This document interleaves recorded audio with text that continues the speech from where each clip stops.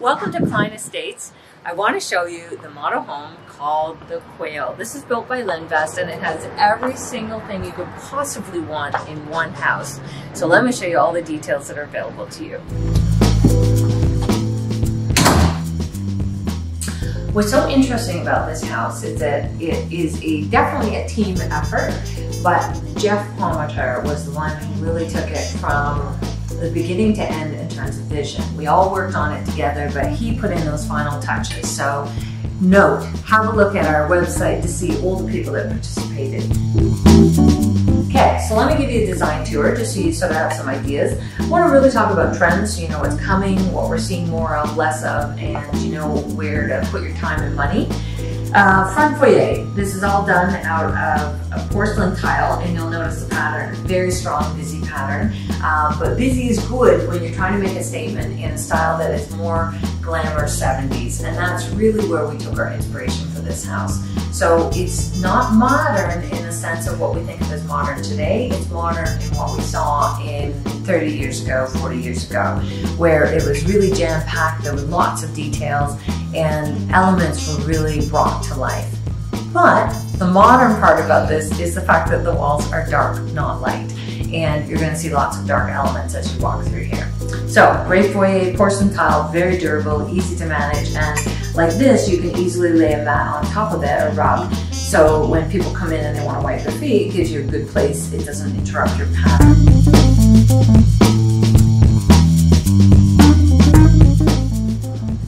So moving in here, this house has great windows. So it's a really different style because the windows are corner wrap. So really speaks to modern architecture. We are seeing more of that.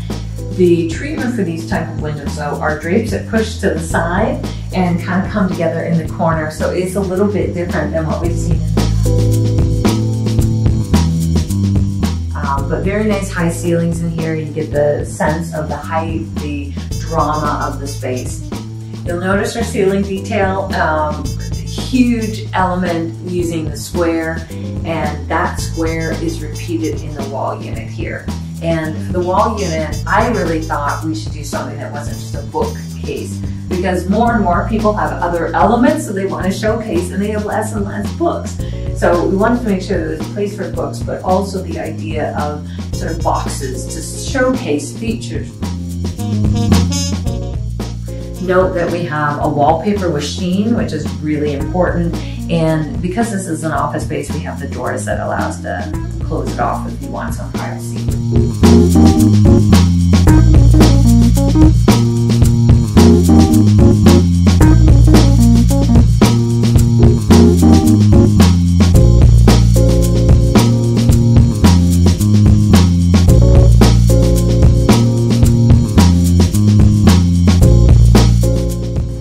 The big trends right now in interior design is, in Canada anyway, is lighter floors. Now this has been tough for people to get their head around because they've been used to a darker floor.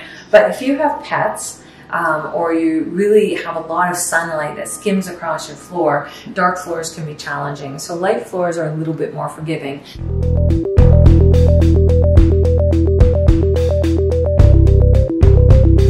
We did paint our solid doors in a darker gray, a charcoal, but then added in very traditional hardware. Traditional in the sense that it is a knob and that there's quite a bit of detail on here. Now, if a knob is hard for you to grab, switch to a lever. For some people, a lever handle is easier to manage, but from a looks point of view, the vintage feel of this is gorgeous. I'm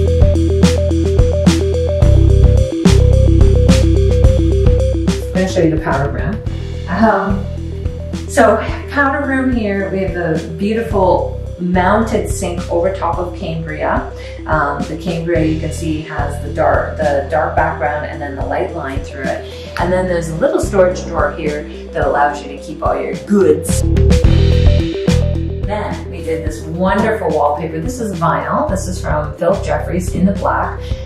This just speaks to vintage 70s style. I absolutely love it, but it just shows how much we're seeing old glamour styles return. And I would like to point out one thing here. You'll notice our floor is a patterned floor, also very strong, but does the decorating for you, so you don't have to do a lot more if you put in a strong floor.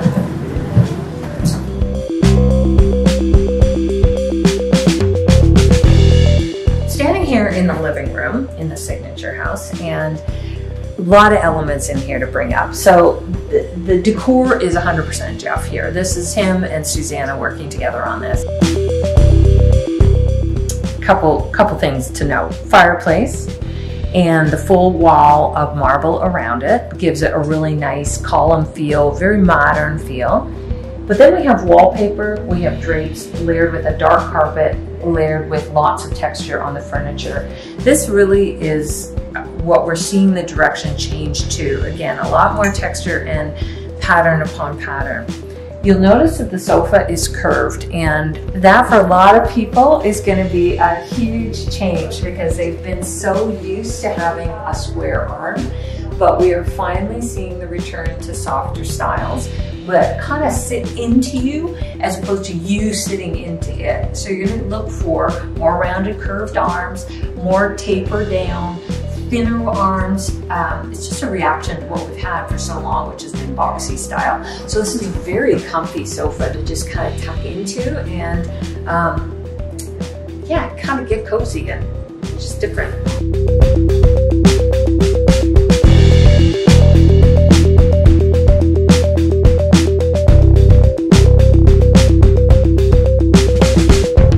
Okay, moving on. Here's a great feature. Instead of doing your regular trim, try having a millwork company. Definitely more work, but worth it. Create a detail like this around your openings. So you can paint it any color, do anything you want, but instead of it traditional, it's more modern. Moving here into the dining room, this room is a lovely sized room. It has a lot of great features. First of all, we have a very nice dining room table. It's got what we call a bevel edge on it. So that means it's a knife point edge, but it tucks underneath. So it looks like it's floating when you're actually looking at the table. The chairs we had made have a different fabric on the back and then a durable fabric on the front. Same wallpaper as in our living room or sitting room, and then a really patterned carpet. You'll notice the patterned carpet is actually sitting into a wood band on the floor. The floor is actually multiple colors. It's mostly light, but there is a dark border that's added to it. You can see here. So what's nice about that is it gives you the option of framing out an area if you want, and if you have a floor installer who's able to do that, it's sometimes nice to add elements like that in. The thing that I love, the simplicity of this light. This is where we are headed in lighting design today, where lights are slimmer and more space filling because of volume and shape, but not necessarily material within the light itself. So it's basically capturing air, and that's what you end up looking at. This detail is reflected in the design above of the ceiling that we've actually applied molding to again give more detail. I'm standing in front of a wine display that's in the dining room, and this is really one of the big features that we're seeing today, in that people's hobbies are no longer stuck in the basement, if you will. Meaning, if you love wine or you're a wine aficionado, we're seeing it upstairs. I don't have to run downstairs to the cellar to go get it.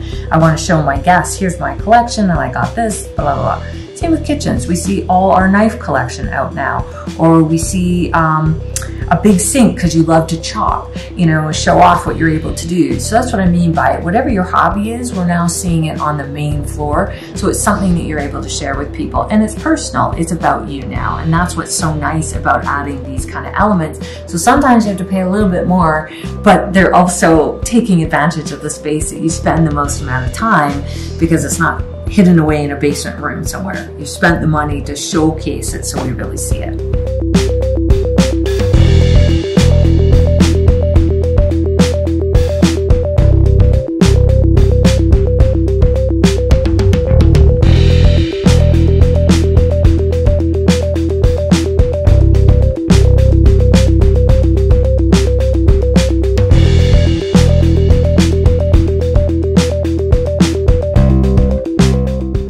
Talk about the staircase in a moment.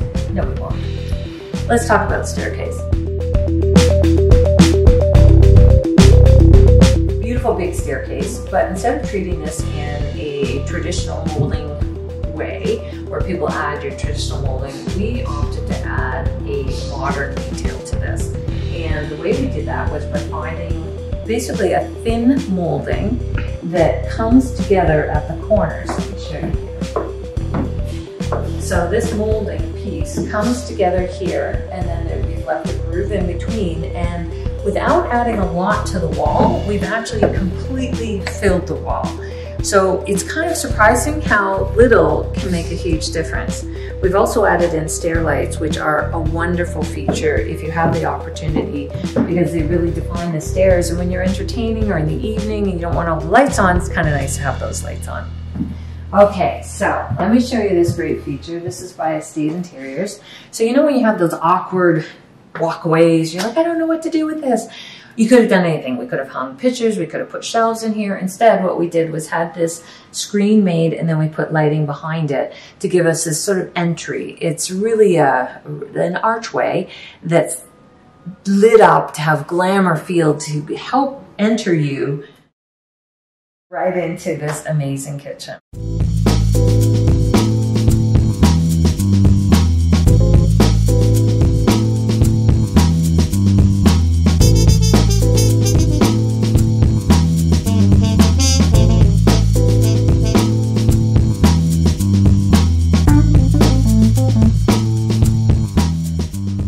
There are many, many details in here. So this is a glamorous, over-the-top kitchen.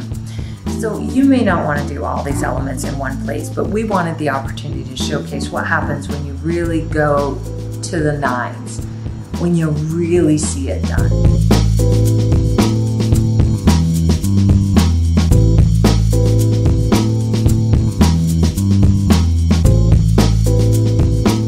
So let's start with the floor. First of all, the tile is a porcelain tile, large scale, so 18 by 36, and we have centered the pattern using these small breaks in the floor to actually create direction. So it helps break up the floor a little bit and gives you a more visual pull towards the back of the kitchen, which is our feature hood. So the hood is lined in gold, but you could certainly do a nickel or any metal or black if you didn't want to stand out as much. In this case, our theme is gold mixed with black. And we are really seeing right now that idea of glamour, also very dark kitchen. So we've combined a little bit of both here. Lots of pull-outs. This kind of idea of having something like this to the side is really helpful because it allows you to keep spices or trays or whatever it is. You can see our tray storage here just makes for a little bit more of an effective storage. The goal here is to get less up high and more down low so that when you're working, everything is easier to get. We have our prep sink here, and then we have sink here, fridge, freezer, drawers. So crispers, ideas like this are excellent for drinks, for storage of additional vegetables. You're putting it where you're working. That's really part of the goal. Our countertop is Cambria, and you can see it combines all the colors of the house together in this one surface. As a quartz surface, it's extremely durable. Same with the counter back here, different pattern, a little bit lighter. On this side of the kitchen is what I would like to call the scullery side. Scullery meaning it's the wash side. So this sink is different than that sink. That sink is the prep sink, which by the way, you'll notice is black. This one is white, and it's the apron face. This is from Blanco. This is made of what they call style granite, or it's basically a quartz made sink, extremely durable. So what's nice about this is I have a window. I can look out onto my loggia as people are eating or entertaining. I have great surface area and wonderful sink faucet here. Double side, this is Brizo. And Brizo is a really nice design company. They've done a great job in creating some really interesting crossover transitional design with lots of glamour. Dishwasher, garbage pullouts, all along here. So that's why I say this is more your cleanup area. Now, when I leave here, we have a nice dining space, which this really could be just as good for entertaining as your dining room. And here's one of the best features that the architect This is the entertainment bar. This is a great serving bar, or if you're having a dessert or a shower, say you're having it at the house, you can use this as your dessert or coffee bar. Or if you just like to entertain with the guys after baseball or something like that, you can put it out here and use it as such a useful surface. We have a full working bar surface here. You have a sink again, and of course we have our wine fridge. You'll notice that this is all in black, and that's why I say you really are seeing that change from white to black or dark surfaces. And here we've mixed in both. Dark mirrored glass behind, which again gives this wonderful sort of moodiness. Even though we're in a kitchen, I have a glamorous feel in here, and I don't have the sense necessarily that it is only in the kitchen that I'm entertaining. I feel like I'm kind of in a bar a little bit. We have our cabinet design here, which uses the metal again, which could be any metal. Again, we've opted to go with gold. Okay, I want to show you this. This is very cool. Pantry. Pull-in, walk-in pantry or morning kitchen. Again, this might be the kitchen you do your prep. And we've added in this ladder so that for once it's actually useful. And key thing to note, this is where you're going to keep the majority of your storage of items. So if you have extra dishes, extra anything, it's going to go in here. So that's why we added in the ladder, so it was more useful. You could add a second fridge in here. Like I said, it could be a morning kitchen, so meaning it's the kitchen that you use when you get up in the morning.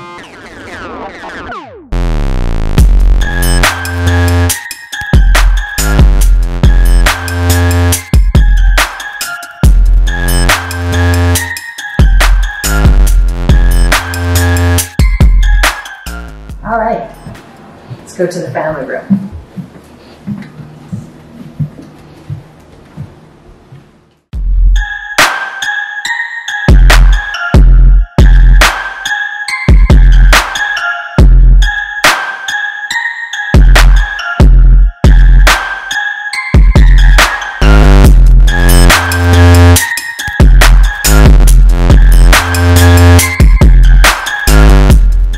This is a wonderful, big, open room that extends and looks right into the kitchen. It has a great view of the backyard, and it repeats a lot of elements that are already in the house with the light floor and the dark border. Here's what I really love about this room is you can see the size of the sectional that is here. And a couple really interesting elements is, first of all, it's rounded on the edges. And then we have the rounded pillows. So comfortable and great for entertaining. I have this for reading, which is also really important. So this room is not chock-a-block, it's not full of stuff everywhere, but it gives you everything that you need to be comfortable. And I can see the TV, I can turn and look at people in here. I have a full fireplace with a lovely cast stone modern mantle. This is this here, so this is perfect. So it's not overdone, right? I feel like I have a transitional look here, and it blends into the nice wallpaper that's behind. Again, you'll notice that there's lots of texture here. The color on the ceiling blends in and drops into the wall. So we don't have lots of different colors everywhere.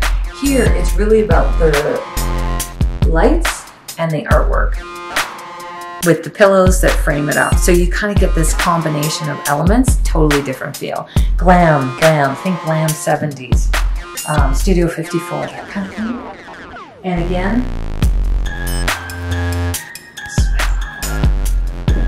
we've added in swivel chairs in here, and I am a huge believer that you add in a swivel chair because when you have a room like this, you want to be able to turn and talk and to be able to watch TV. For a lot of people, they panic because they think, oh my gosh, I'll have my back to people, but a swivel really resolves a lot of those problems. Now I can watch TV, turn and talk, and go back. So they take up a lot less room than recliners, and they're compact and they're very comfortable. So these are just so nice, so happy with these.